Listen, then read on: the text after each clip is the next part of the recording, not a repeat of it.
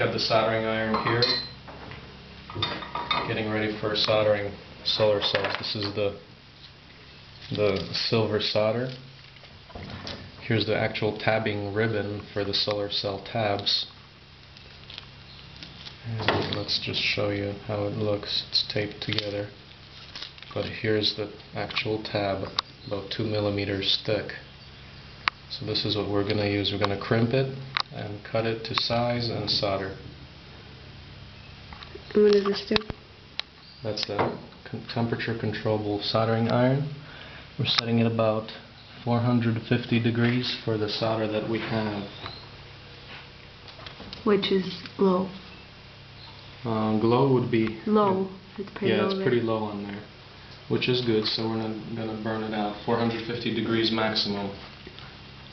So it's more like down here. So let's see how it works. Thanks.